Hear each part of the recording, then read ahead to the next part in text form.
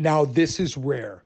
This is perfectly flawless. You were looking at a Sri Lankan, fully certified cobalt neon blue spinel. The vivid depth of color in this cobalt spinel is remarkable. It is a solitaire stone weighing in at 4.06 carats.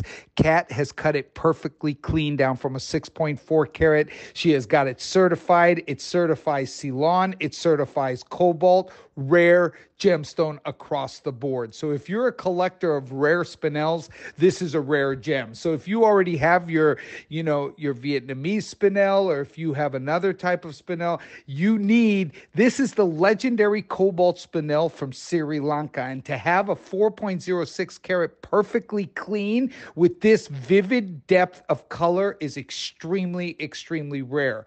Also, Kat has made it in a perfect solitaire, so it's all about that solitaire stone. You've got 1.3 carats of deep flawless, full brilliant cut diamonds running around the band there, all perfectly set down the side of the ring. But that royal depth of blue is very, very uncommon to find clean. Spinels are not clean when they're this size and this color in the cobalt variety. Something about cobalt coming into the crystal structure shatters the crystal of this type of mineral type, but very rare, exclusively collectible. The price is illegal because this type of material can sell easily for 5 digits a carat and above in the mine in Sri Lanka. I actually bought a lot of rough material out of Sri Lanka and picked this up about a year ago when I was exporting a 300 kilo parcel of different sapphires and different mixed types of material that comes out of Sri Lanka. Found it,